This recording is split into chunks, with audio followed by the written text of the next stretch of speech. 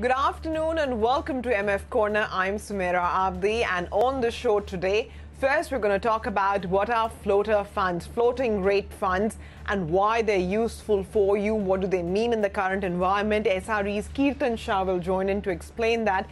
And a little later on the show, we'll talk about one of the queries which I've got a lot, which is when people ask me, when do we use overnight funds or liquid funds or money market funds or ultra short-term funds? You know, they're quite overlapping. So how do we know which is good for which use? Well, we'll have Kalpesh Asher of Full Circle Financial Planners joining in to talk about that in just a bit. But first up, let's talk about floating rate funds. Hi, Kirtan. Good afternoon.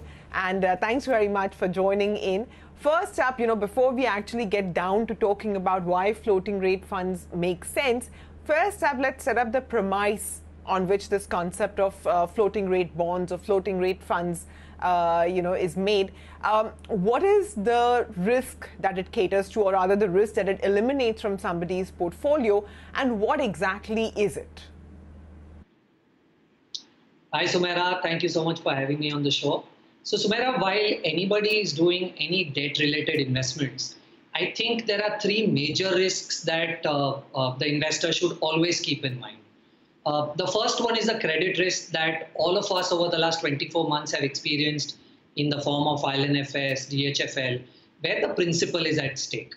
The second risk is the liquidity risk, where we say that, while I want my money back out of investment, either I don't get it back because it's locked in, or while I'm trying to premature withdraw it, it probably charges me a small penalty. Now, credit and liquidity risk among the three risks that I intend to talk of, these two risks, in my opinion, are very product dependent. So if you can get your product choice or composition correct, to a greater extent, these risks can be eliminated or reduced at worst.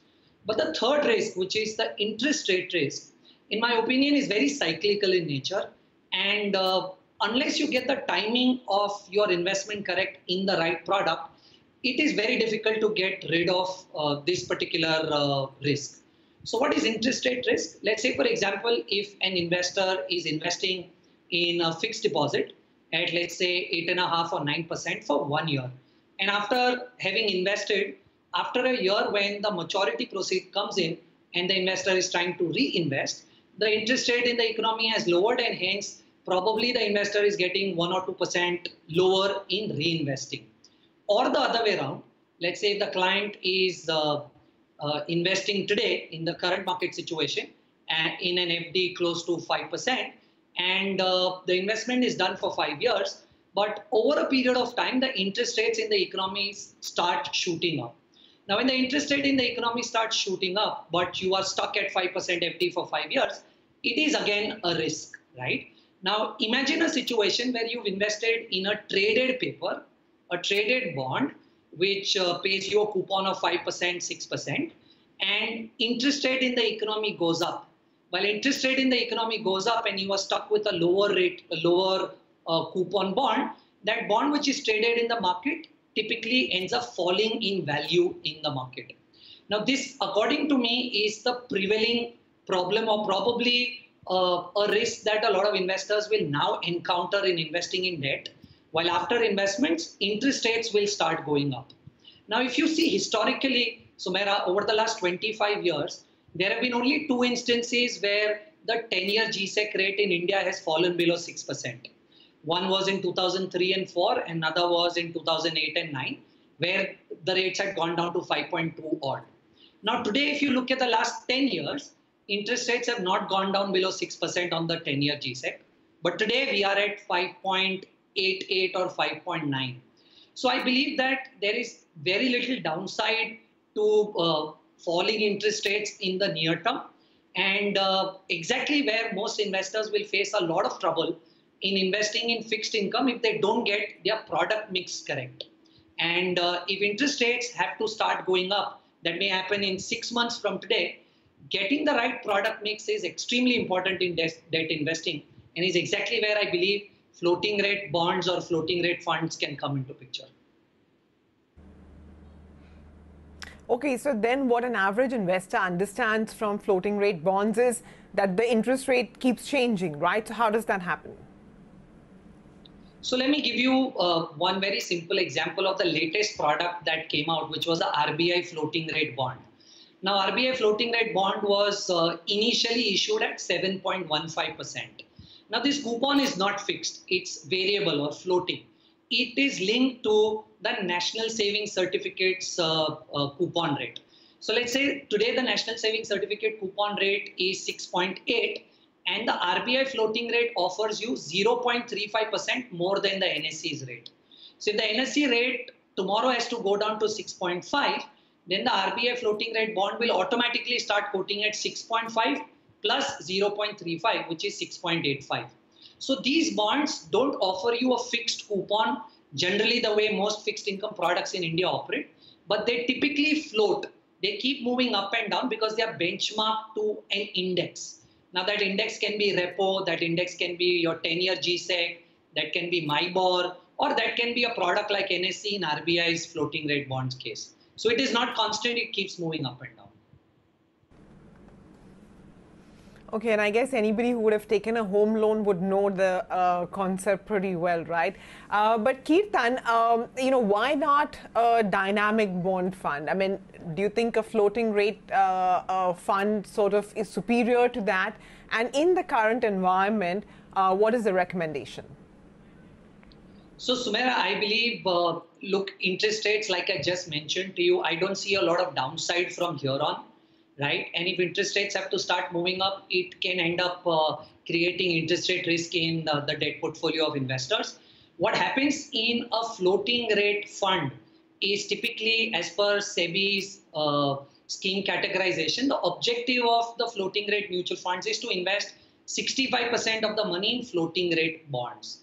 Now, automatically what happens is while you end up investing in a floating rate mutual fund, you are indirectly investing in 65% floating rate bonds.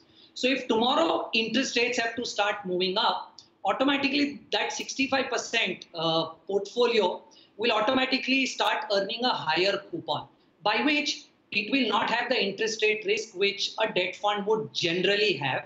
And that is how I would like to believe that the coupon will also keep increasing in those funds, and the capital risk, which typically works out in a rising interest rate in a debt fund, will also be negated.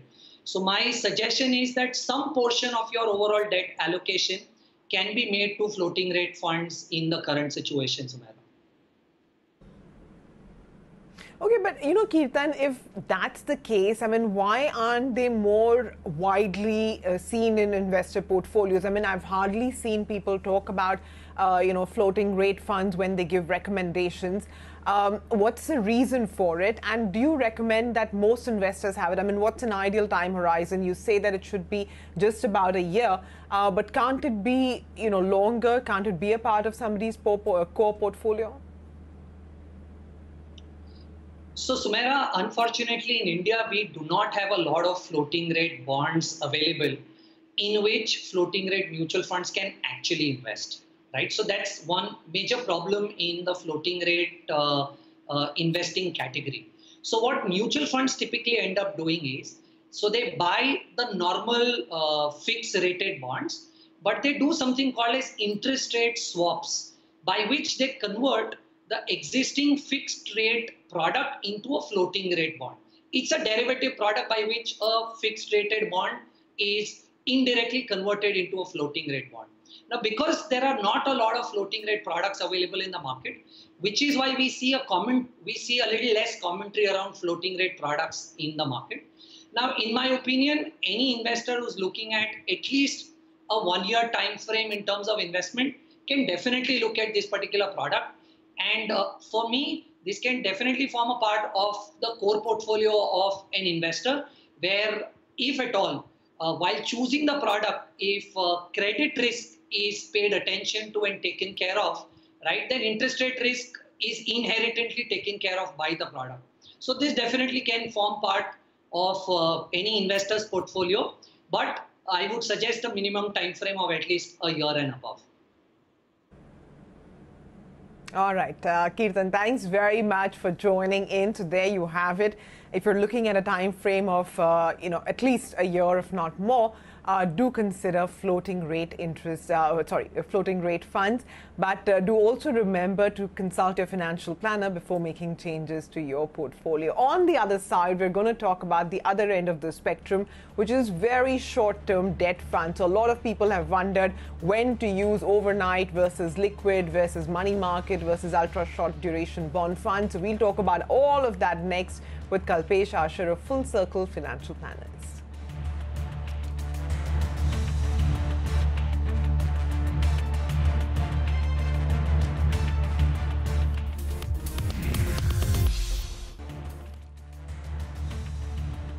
Hi, welcome back. You're watching MF Corner, and joining me now is Kalpesh Asher of Full Circle Financial Planners.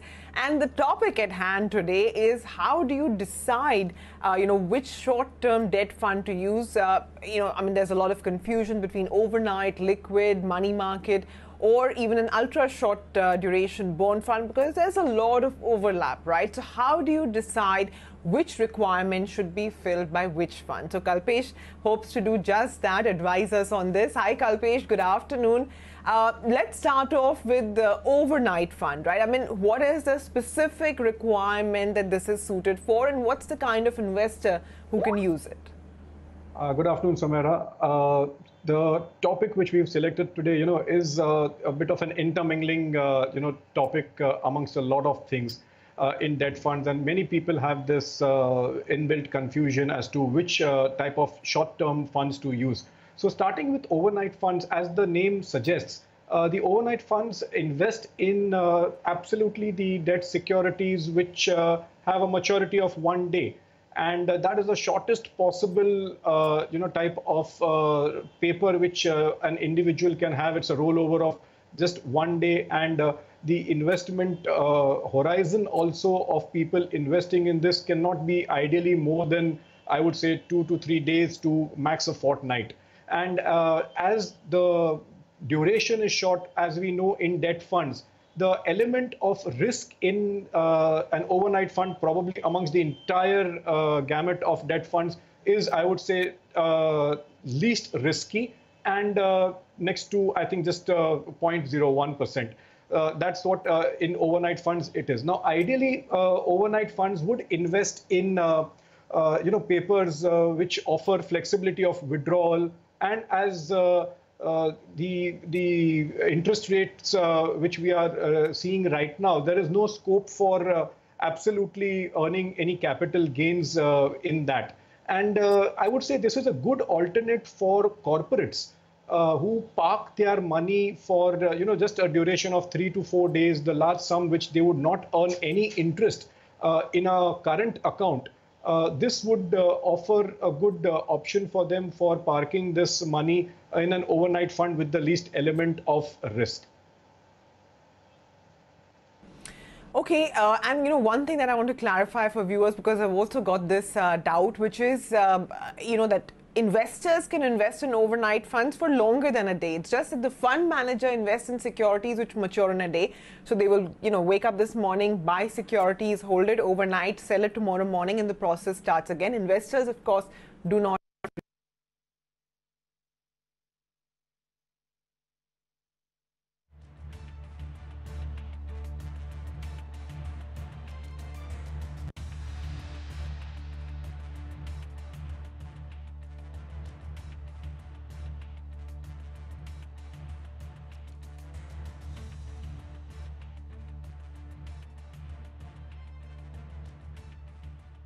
So, Kalpesh, what about liquid funds then? I mean, if overnight is a category that's more suitable for corporates, liquid too is something that we understand is mostly used by corporates. Should retail be looking at it? Yeah, so now liquid funds has a little bit more of an extended investment time horizon, like you rightly said, by the fund managers and as per mandate given by SEBI recently. So in that, the mandate of investment given is maturities up to 91 days. So automatically, the duration of all the relevant papers and ideally the treasury bills, the repurchase agreements which are there, and the commercial papers which are there, all would fall in the ambit of 91 days. And in liquid funds, the best part is that it's a very low cost and low risk products. And as the name even suggests, it is highly liquid. And the fund managers ensure that the best quality of papers is put into that liquid funds. And even answering the first question, Sumera, absolutely there's no binding on anybody not to hold their investment more than the stipulated period of what the fund houses do amongst themselves, be it an overnight fund which has got a maturity of 1 day or liquid funds which has got a maturity of 91 days. The investor can keep holding it as per what he wants. But ideally, when we say liquid funds also would serve the purpose of creating a good option for your contingency fund or an emergency fund.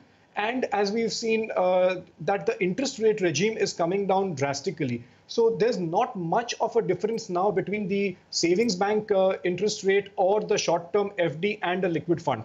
Otherwise, the liquid fund also offers you a good option to do your STPs. The large amount of money parked in liquid funds, I think it's got the largest amount of AUMs held amongst the debt funds, is a good way that even the retail investor looks at parking his money and then doing an STP into the same scheme of the same fund house.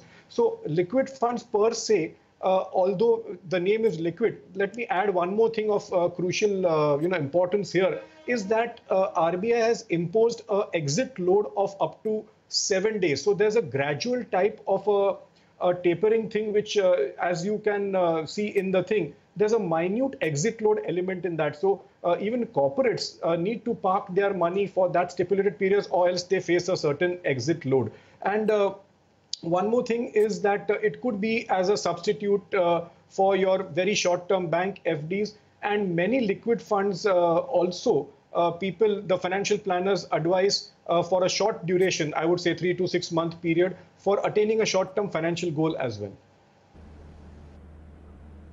Okay, so so far what we've discovered is that overnight funds can be left aside by retail investors, largely meant for corporates to use. Liquid fund is something that can be used to serve an emergency or a contingency requirement.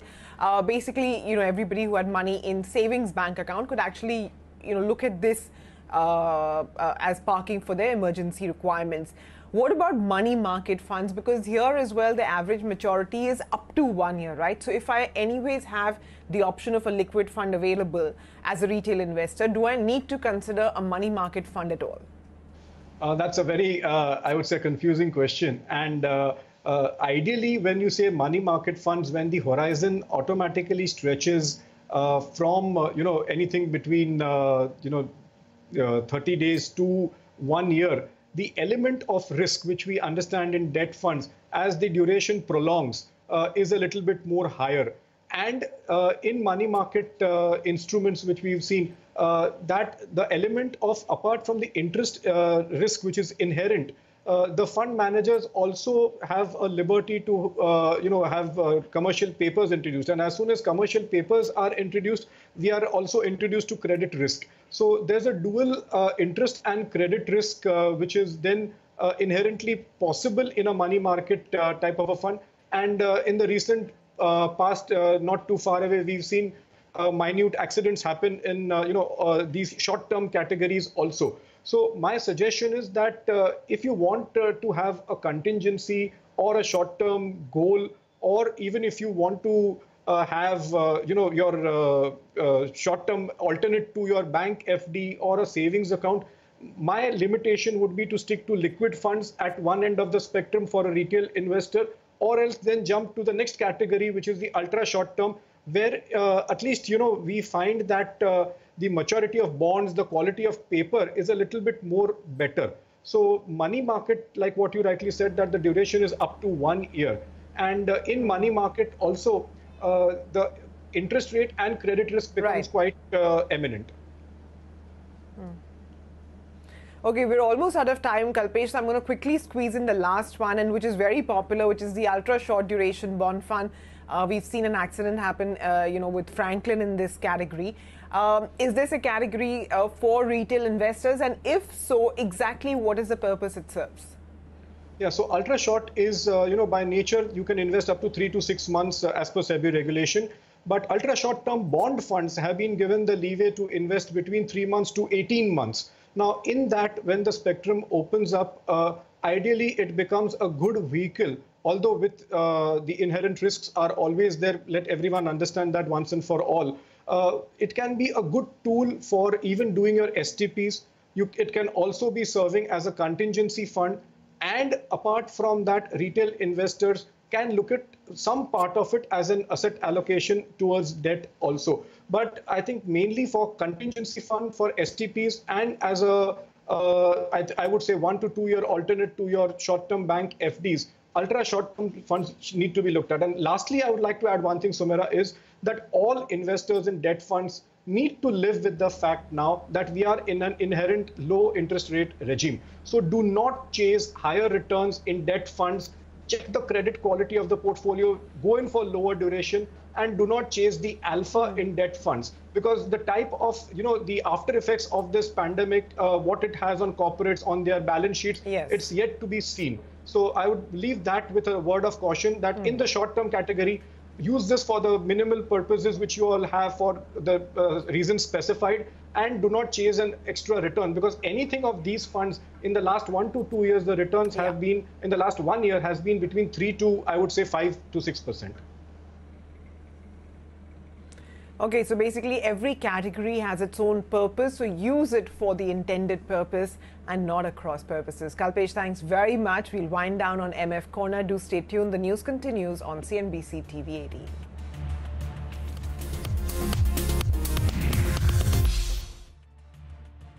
CNBC TV 18 presents